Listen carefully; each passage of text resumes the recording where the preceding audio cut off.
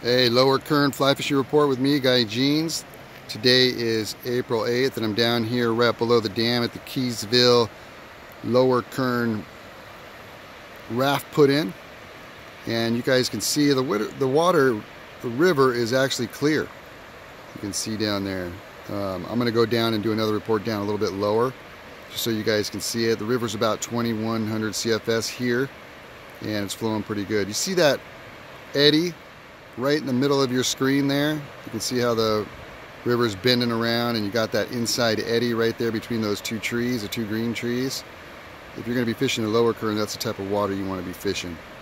Those kind of turns and those eddies right there. Smallmouth and largemouth are going to be in those little eddies right there, and occasional trout. Guy Jeans Lower Kern Fly Fishing Report right at Keysville put in. Talk to you soon.